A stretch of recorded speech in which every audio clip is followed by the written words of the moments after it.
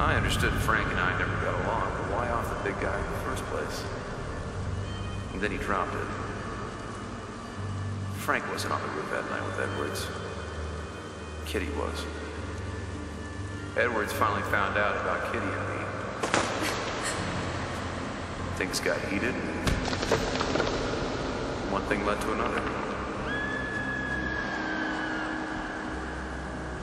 I don't think it was a secret that Frank had a keen eye for her. The slime ball had his opening and he couldn't resist.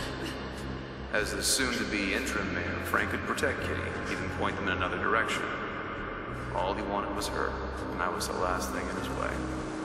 It didn't take much, a few phone calls, favors, and more direct exchanging of cash. Just like that,